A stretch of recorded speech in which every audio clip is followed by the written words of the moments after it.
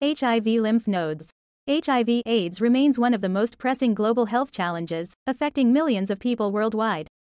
Central to the pathophysiology of HIV infection is its profound impact on the immune system, particularly the lymphatic system.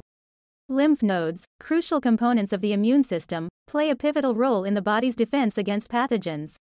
However, in the video of HIV infection, these vital structures undergo significant alterations, leading to a range of clinical manifestations and diagnostic challenges. 1. Lymphatic system and HIV. The lymphatic system serves as a primary battleground in the host's defense against HIV. Lymph nodes, scattered throughout the body, act as command centers orchestrating immune responses. Unfortunately, HIV exploits this very system, establishing a reservoir within lymphoid tissues and compromising immune function. As the infection progresses, lymph nodes become sites of persistent viral replication and immune dysregulation. 2. Pathophysiology of HIV in lymph nodes. In the early stages of HIV infection, the virus gains entry into lymph nodes via infected immune cells, triggering an initial immune response. However, as the infection becomes chronic, lymph nodes undergo structural changes, characterized by immune cell depletion and the formation of secondary lymphoid follicles.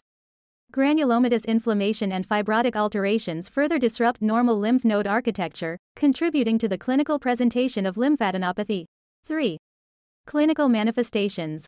Lymphadenopathy, marked by palpable enlargement of lymph nodes, is a common clinical manifestation of HIV infection. However, the significance of lymphadenopathy extends beyond mere physical findings. HIV-associated lymph nodes serve as fertile grounds for opportunistic infections and malignancies, further complicating clinical management and diagnosis. 4. Diagnostic approaches. The diagnosis of HIV-related lymphadenopathy requires a multifaceted approach. Clinical examination, coupled with imaging modalities such as ultrasound and CT scans, aids in the characterization of lymph node involvement. However, definitive diagnosis often necessitates histopathological analysis through techniques like fine needle aspiration or excisional biopsy. 5. Treatment and management. Antiretroviral therapy, ART, stands as the cornerstone of HIV management, effectively suppressing viral replication and restoring immune function. Symptomatic management, including treatment of opportunistic infections and supportive care for lymphadenopathy, complements ART.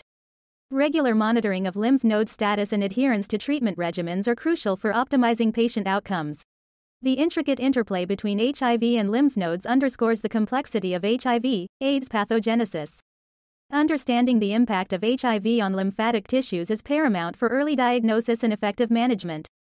Continued research efforts aimed at unraveling the molecular mechanisms underlying HIV-induced lymphadenopathy offer hope for improved therapeutic strategies and better outcomes for individuals living with HIV/AIDS.